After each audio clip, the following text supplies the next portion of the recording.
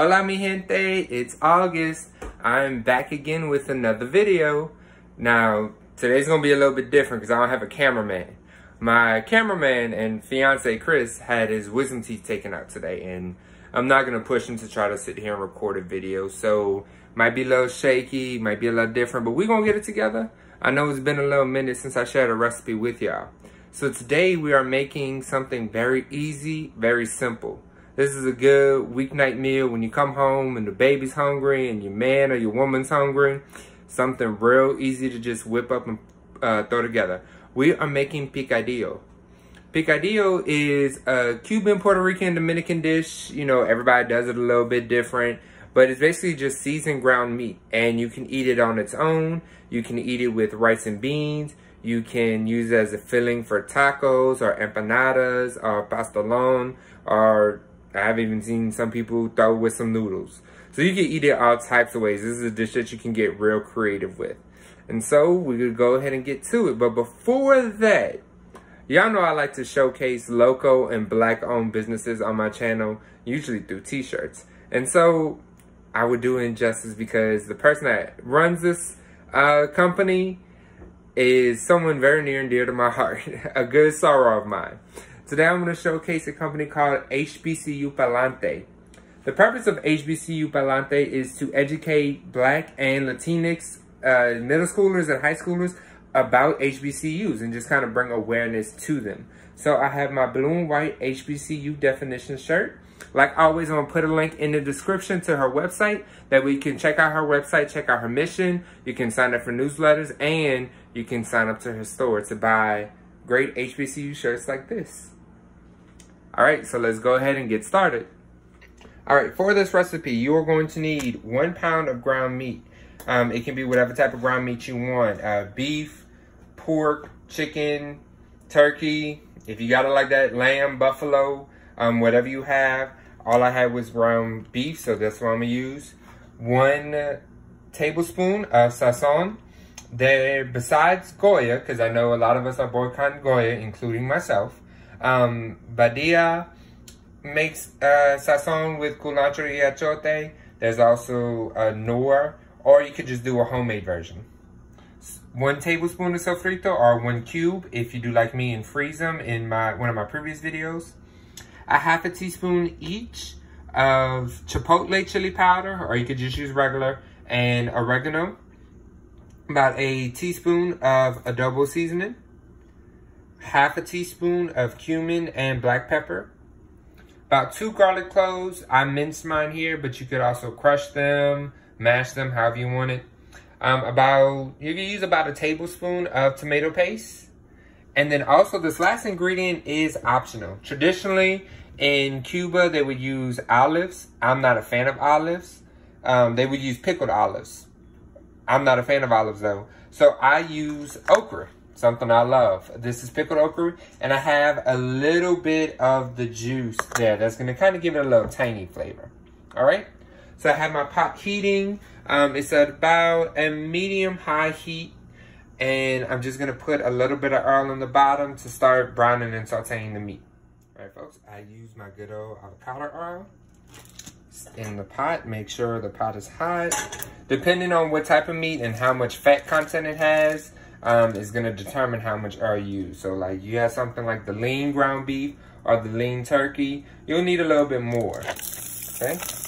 We'll just go ahead and put that in there. I might have to just come back. Okay, once you get the meat in there, you're gonna want to take a spoon and kind of chop it up. The purpose of this is by the end, after the meat's cooked and we add all the seasonings, it's gonna be real fine. There's not gonna be real big chunks of meat. And we're gonna kind of layer the seasonings on top of each other. So the first thing we're gonna add is our sofrito. And we're just gonna kind of mix that in. It's gonna melt and saute as the meat cooks. Like I said, this is gonna be very quick because with that heat high like it is, you can even go higher if you need it quicker. It cooks very fast.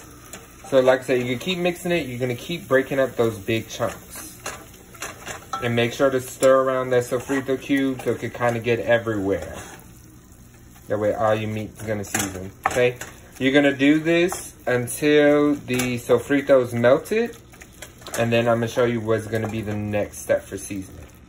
Okay, now that my sofrito cube is mostly melted, I'm going to add in my adobo and my Sazon. Okay. And just go ahead and mix that real quick. Remember, as you mix, go ahead and start breaking up some of them big pieces.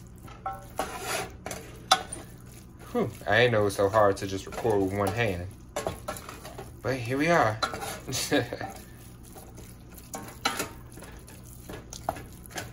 Okay. Once that's mixed, at this time you will also go ahead and add your tomato paste.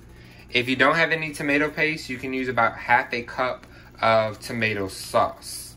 That's typically what I use. I just use the tomato sauce, but I'm out, so I'm gonna use the rest of this tomato paste.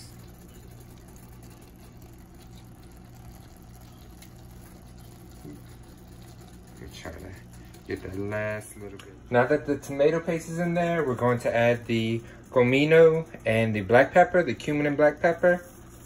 Now, I know what you're thinking. Why can't you just throw this all in at the same time? You can. It's just not going to come out right. And I don't know why. Maybe it's a science cooking thing. I don't know. But I've cooked Picadillo where I just threw everything in at the same time. It just didn't come out right. It was off. So, just go ahead and layer it. You see how it's starting to kind of get a fine, almost minced meat-like? That's what you want. Alright? Now, for this particular batch, I'm actually making this so I can make empanadas. But like I said, you could serve it over rice. I have a Mexican rice, arroz mexicano recipe on here that you can pair that with some black beans on the side. If you ain't got fresh black beans, just saute some sofrito in the pot, open up a can of black beans and heat that up. There's your black beans and that's your meal. Okay? The chipotle chili powder and the oregano.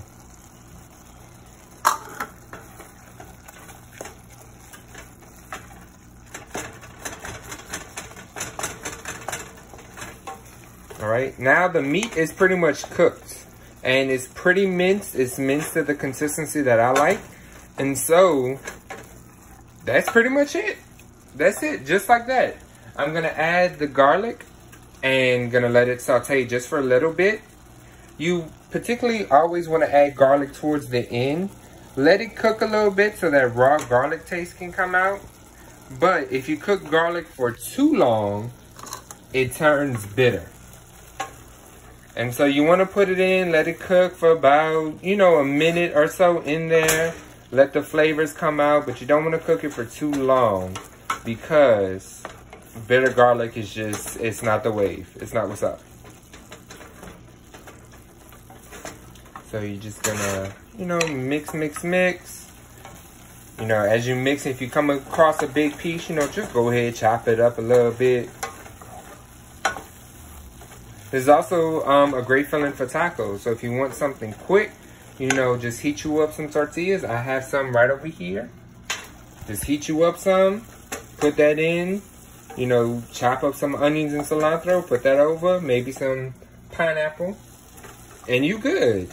Like I said, this is a real quick, easy meal. It don't take that long to cook, and it's so versatile. You could do so much with it.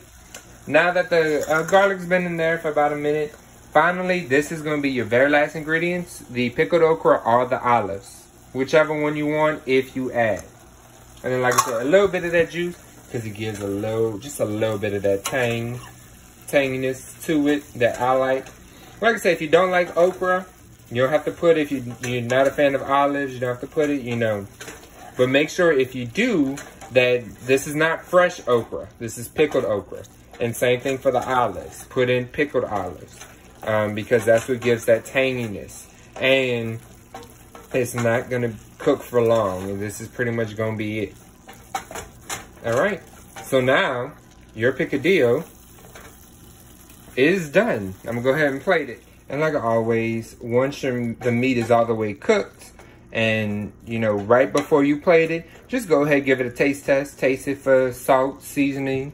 You know, you can add a little bit more adobo if you feel it needs, or you know, if you're like me and you like a little bit of spice, put a few drops of hot sauce or a little dash of cayenne in there, you know, because everybody got a little different flavors. All right, folks, so there is our delicious picadillo.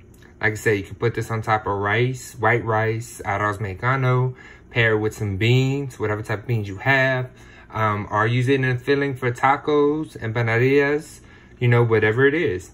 Picadillo is so quick and so versatile. It's so great to use. And on top of that, if you have leftovers, you can make different things so you don't get bored with it. All right. Thank y'all for joining me again for another episode. And as always, buen provecho.